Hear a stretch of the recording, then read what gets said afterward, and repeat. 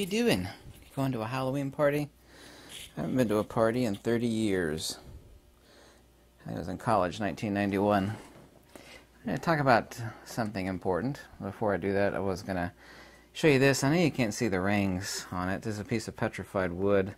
Most petrified wood, you actually can't see the tree rings. You can actually see, wow, countless millions of years ago, that was a rainy season. That was a dry season. And you can count the rings, but I think the last ring was when the tree died endless millions of years ago. Stuff like that is quite fascinating. And also too amber, especially the fact that you can actually warm it up in your hand and you can actually smell the ancient tree resins from, this is Indonesian amber from roughly 40 million years ago. It's a sphere, but it's actual amber. You heat it up in your hand and you can actually smell the amber. This is like a $12 ball of amber. I've had this for a really, really long time. That's absolutely fascinating. It smells like a spicy, musky pine tree. This is about the most accurate description I could give for it. I wanted to talk about the conjugate geometry of nature, and this would have been a wonderful thing to learn about in school or college, but once again, for the upteenth millionth time, nothing important has ever been taught in school. I mean, it hasn't. Even if it was a private school, it's like, I could tell you about an entire nature of the universe in a matter of about 15 minutes, and everything comes and derives from this, like Isis and Osiris, light and illumination, the so-called North Pole of a magnet and the South Pole of a magnet. Yeah, nature of everything. It can actually affect seed growth, and I've done many, many videos on this, and had thousands of people duplicate the experiment where you can actually change the way seed growth occurs. It could be faster and grow better by doing North Pole exposure or South Pole exposure, because the actual magnetic field between the North and the South is a proportionality of 1 to 5. North Pole is a proportionality of 1, whereas the South Pole is a proportionality of 5. Same as this apple. Of course, I got this apple upside down, but depends on what you say if it's upside down or not. This is, of course, where it hung from the tree and got all its sustenance from the tree. We have the South Pole up here, and if we cut it in half, we're, of course, looking at a proportionality of 5 to 1, whereas this section of the apple has a volume of 5, roughly. Not that it's a perfect apple. And the North Pole down here is a proportionality of 1. The principle and attribute. People say all the time, they ask me the questions like, why are you interested so much in field theory and metaphysics? And physics in general, actually. It's like, well, there's no distinction between those three. Absolutely none. You just flip sides of the exact same coin. To completely understand magnetism, and I'm happy to say, even if I drop dead tomorrow, for whatever reason, which I hope I don't, still got a lot of stuff to do, but one of the best sayings I've ever heard, and I forget who told it to me, is that life is what happens when you're making plans. And if I drop dead tomorrow, I at least know that I was the first human being to truly understand what magnetism is and how it works. And of course, it's no different than speaking about illumination and its relationship to light.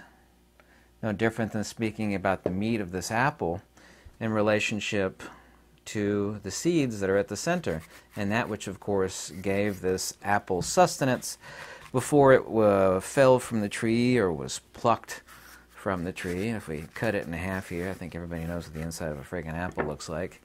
You twist it apart. And you can actually do this with a magnet, or take two magnets and bring them together and, of course, create one magnet, and they'll actually, if the South Pole is over here, it'll actually shift immediately over here. So there's no South Pole located on this side of a magnet and a North Pole over here, because it's not located there, it's forced there. That's Mother Nature's secret, is simplex pressure mediation, and the fundamental conjugate geometry of the entire universe is the magnetic and the dielectric. The three-dimensional geometry of magnetism is the torus, magnetic toroid, and people will show me all these toroidal coils that they've made, and I've made more than a few of them myself. I hate making them because it's so tedious to make them. And so what's the significance of torus? We know torus's geometry of magnetism is up to, well, I don't know, it's beautiful. It's Mother Nature's, well, why is that Mother Nature's geometry? Well, the extrapolation of a three-dimensional force vector is a force vector towards the creation of space, and the full extrapolation of a three-dimensional force vector is a torus. So a torus is the full bloom, if you will, the full flower bloom, the flower of life, except it's three-dimensional, where a flower only blooms up this way, for example. It's the full three-dimensional bloom of life, the constructive and destructive interference between increasing inertia and acceleration and force and motion, i.e. centrifugal divergence, or that which we call magnetism. So magnetism is the ice relative to its water, right? Ice and water, light and illumination, dielectricity and magnetism. Human beings keep talking to me about electricity in comments, and I do read every comment, and I say, you know, electricity is not a thing itself. Neither is gravity. The phenomena of electricity and gravity are not in question. It's like, what are these things? Can we take them down to simpler components?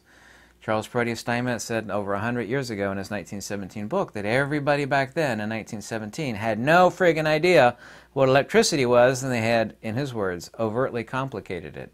Because electricity is the thing that we call the consubstantiality of dielectricity and magnetism working together. Same is true of a magnet. You rotate a magnet respective to time, you create a current. And everything, of course, follows the right-hand rule. By the way, here's a little hourglass. It's suspended in Lexington. This is a hyperboloid, or an hourglass shape. This is the geometry towards counter space. Counter space would be analogous right here at the center of the little hourglass where no time exists. You can't tell time right here. You can only tell time here or here. Yeah. There's no apple to eat at the center here, but there's the potential for apple. You see these little black seeds right there in the middle? And there's also, too, if you pluck the seeds out, you have this little hollow cavity or a nave. Interestingly enough, if you actually take two magnets and put them together, where they make one magnet, which of course they do, you put a little Gauss meter, which they make them super thin, sensor between the two, it'll measure no magnetic flux.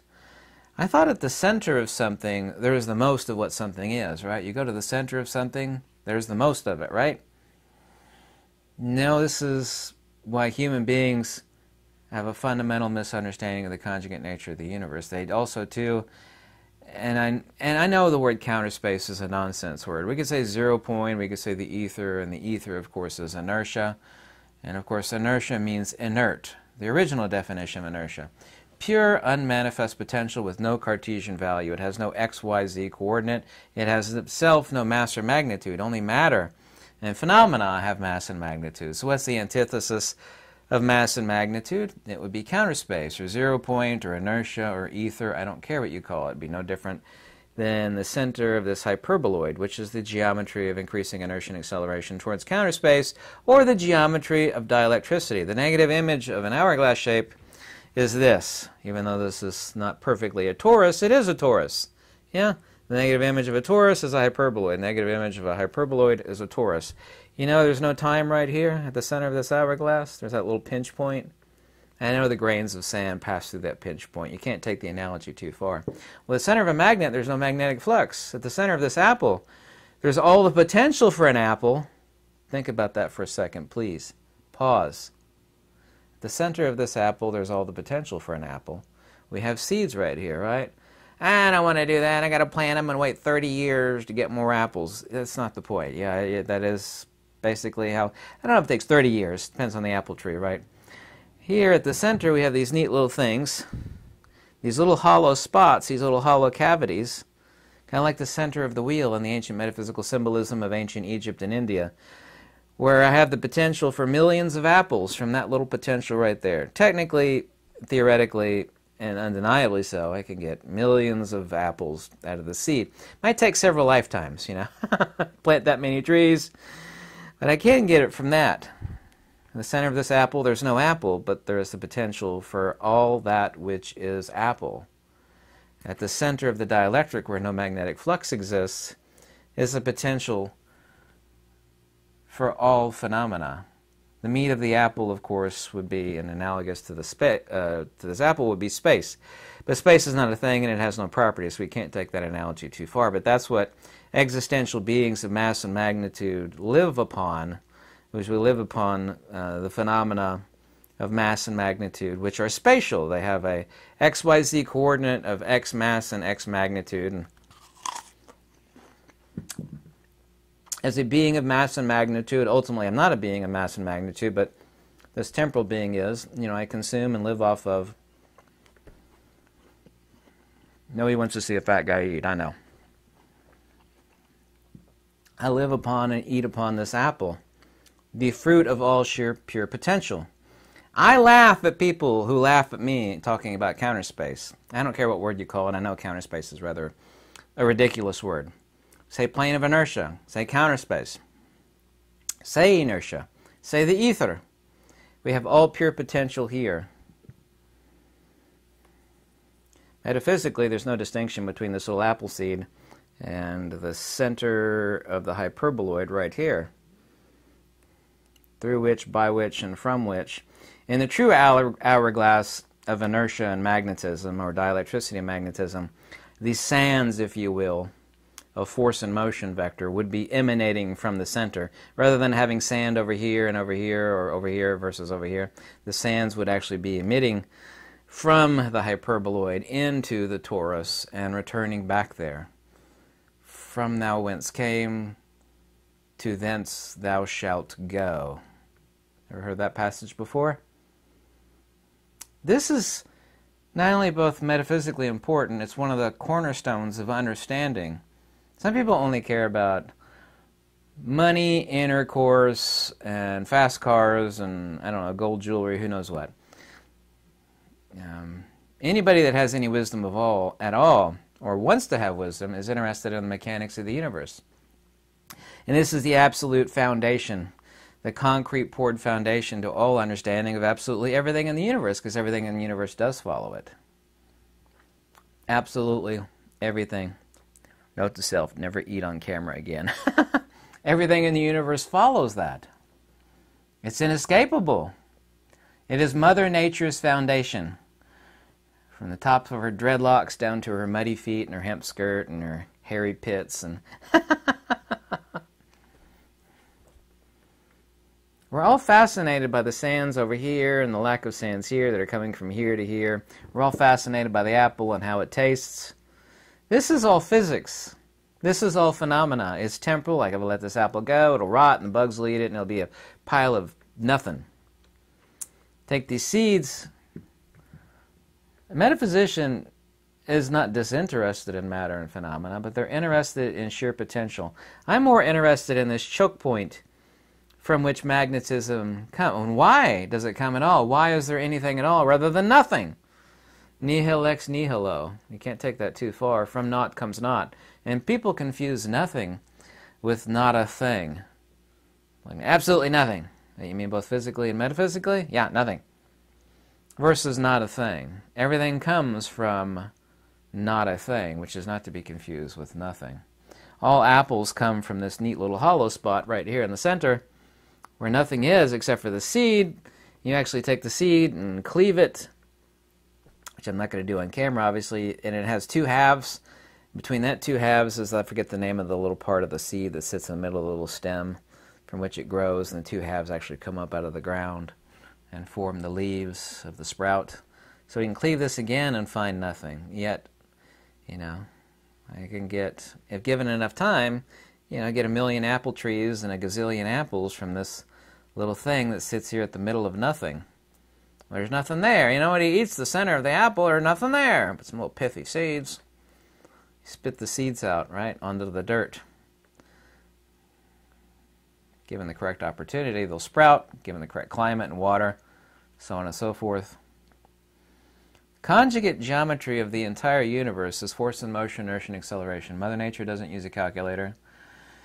She doesn't do differential equations. Everything is force and motion, inertia, and acceleration, and everything is simplex pressure mediation. To say everything is capacitance, resistance, permeability, and permittivity, magnetic permeability and dielectric permittivity, capacitance, resistance, no different than saying field pressure mediation. These are just fancy little silly words for saying field pressure mediation.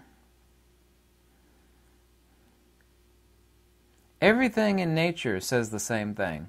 Conjugate geometry, the yin and the yang.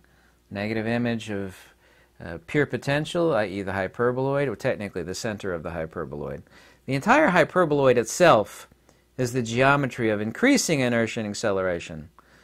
The center of this hourglass or hyperboloid is inertia itself. Out here is increasing in our true hourglass of Mother Nature. The sands are both emanating from the center and returning to the center, but they follow the circuitous route, which is a torus. Magnetism is the dielectric field. No different than saying ice. Ice in the water. Ice in the water is like saying water in the water. We just have different words for all these little different things which are fundamentally one and the same thing, but different attributes of one and the same thing. Ice, water, steam, it's all water. Dielectricity, magnetism, so-called gravity, so-called electricity, all one and the same thing. Scalar, same thing. No transverse component, rarefaction and compression, no transverse component. Scalar energy, same thing. This requires wisdom and insight. Mother Nature is not a complicated chick. It's that human beings literally are that stupid. This is the cornerstone of the entire universe. It is 100% undeniable. It's 100% irrefutable. I don't care if you think that's egotistical. I'm being truthful. I'm being truthful to nature. I'm not propping myself up for nature. I'm just saying this is what nature is in her raw, uncut form. You know, muddy feet and dreadlocks. Not that Mother Nature is like a hippie chick, but I say that humorously. The conjugate geometry, which are inseparable. You could say yin and yang. I don't care. The torus and the hyperboloid. Force and motion, inertia and acceleration. The loss of energy or inertia manifests as force and motion, centrifugal divergence. And the constructive and destructive interference, or the fight between these two. And it's not a fight, it's a simplex pressure mediation of one and the exact same thing. Interweaving between both. It was like, why is the release of anything? When that conjugate geometry is no different than saying the transcendent self versus the existential self. Light and illumination, principle and attribute. The good and what the good is an attribution, i.e. the good. There is the good and what it does, and does is an incorrect word. The good and the good. Nobody ever sees light, they see illumination. Everybody's fascinated by the apple and how tasty or sweet it is, but really nobody other than the farmer, because the farmer appreciates that little empty spot in the middle where he finds the seeds. Most farmers don't actually plant from seeds, they actually plant from sprouts. Somebody else does the sprouting, and they get the little saplings, and they play, it's going to be great, I'm going to have a whole lot more apple trees. The farmer cares about the seed. Not all the rest of us only care about the apple. The phenomena, the magnetism. People are fascinated by magnetism, especially from the fact that the field is ab extra to the magnets. Fascinating. There's something out here. We don't know what it is. Well, it's the disturbance of the ether itself, which is inertia by definition. But we call it magnetism because it is this toroidal field of influence around the hyperboloid of increasing inertia and acceleration, i.e. the dielectric. Magnetism is the dielectric field. You have to drill that into your brain because you don't understand that. You can't understand anything. Illumination is the field of light. It's no different than saying magnetism is the dielectric field. It's the conjugate geometry of the entire universe, force and motion, inertia and acceleration. The extrinsic attribute of light is illumination. The extrinsic attribute of the one, the agathon, the absolute, is good. There's the good and what the good is in principle, which we know it by, not objectively, which is the good. The same is true of magnetism. Magnetism is illumination. Magnetism, not literally, talking about analogously. Magnetism is illumination. Magnetism is that good which we recognize as wonderful. Not the transcendent good, and certainly not the light.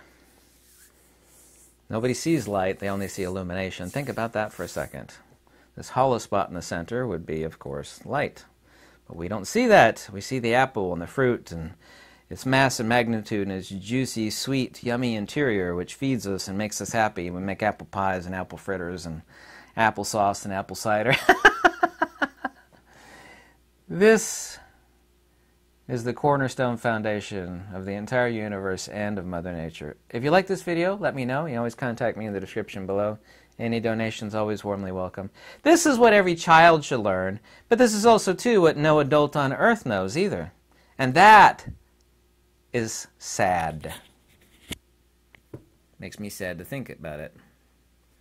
That is sad. It's like not only do the kids not know it, which I get, but the adults don't know it either.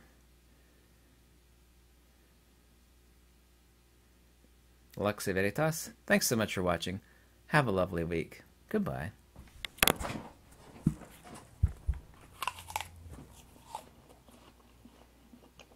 Yum!